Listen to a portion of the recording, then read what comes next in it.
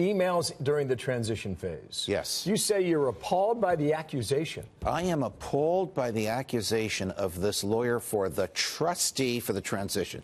Transition is a corporation that existed to get Donald Trump from Mr. Donald Trump to President Donald Trump. It ended at the moment of his inauguration. The trustee is the successor corporation. The lawyer for the trustee says, we just found out that all of our records were subpoenaed by Bob Mueller. Therefore, Bob Mueller did a bad thing. He didn't.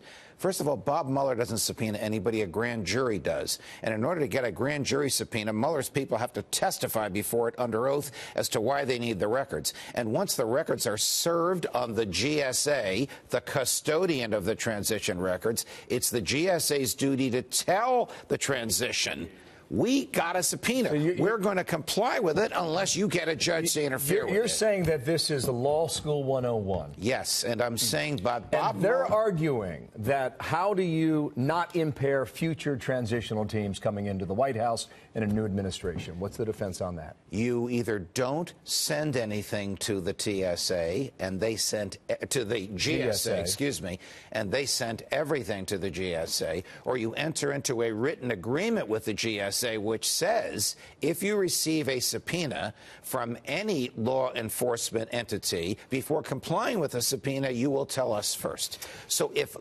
the feds want your banking records, let's say you bank at Chase, they serve a subpoena for your records on Chase. It's not their duty to tell you this. It's Chase's duty to tell you. I think the bigger picture here is the final point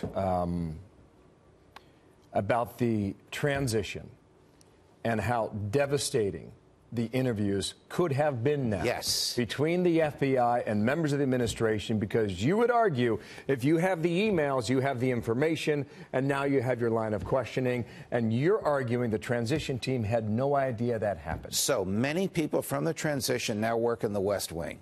Almost all of them were interviewed by the FBI. At the time of those interviews, the FBI had read their emails. If they asked them questions about their emails and it showed deception or lying to the FBI because the person being interviewed didn't know the FBI had their emails, that is potentially devastating to them. That's the trap that General Flynn fell into. When the FBI asked him about his conversations with Ambassador Kislyak, they already had the transcripts of those conversations. And that's the danger ultimately you see in the legal sense. Yes. We'll see where that goes there. Thank you, sir, very much. You're welcome. See you on a Monday, all right? Pleasure.